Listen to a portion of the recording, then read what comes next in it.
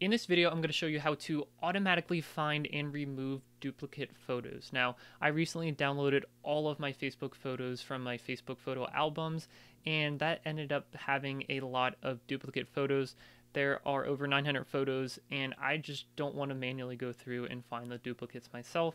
So that is what this tutorial is going to be, an open source and free program called dupeGuru. I'm going to show you how to use that to do this for us. So here are the Facebook photos that I'm talking about. Whoops, they open up on the other screen. So if I select all of them, you'll see that there are 916 of them right off the bat. So let's go ahead and get the software that I was referencing. It's called dupeGuru, D-U-P-E-G-U-R-U.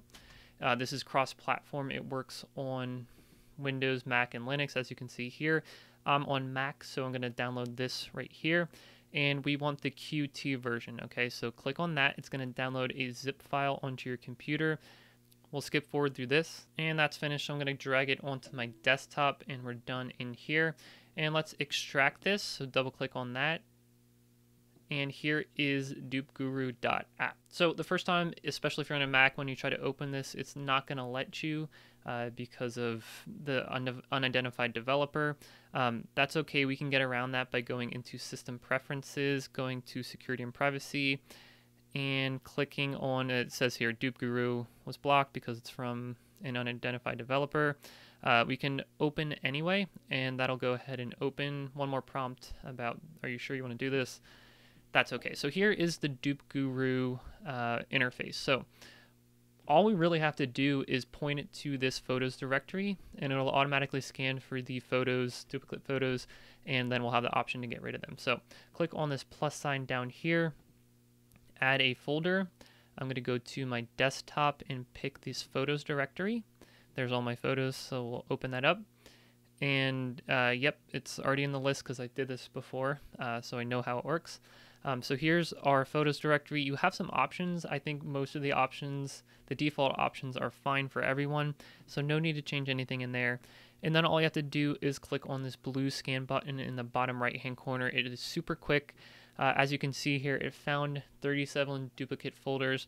Let's confirm a couple of them are actually duplicates. So I'm going to open up my photos directory, and let's go find 2018-04-19. So let's, oh, I'm sorry, 2008-04-19. And we want to compare the one ending in 512, which is this pretty face right here, with the one ending in 328. And yes, that is a duplicate, so it did good there. Let's try another one. Let's go down to the last one here, 2013-06-03.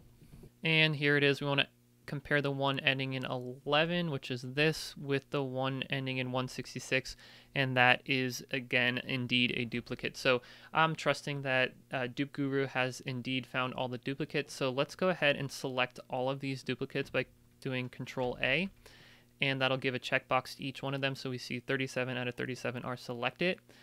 And what we want to do to get rid of them is to go from the Actions menu and send marked to recycle bin. Now, we're going to see this happen in real time. So here's our photos. Here's the deletion options. We'll just move that around so we can see what's happening. You can directly delete the files. I'm going to send them to the recycle bin, the trash, and I'll click on proceed.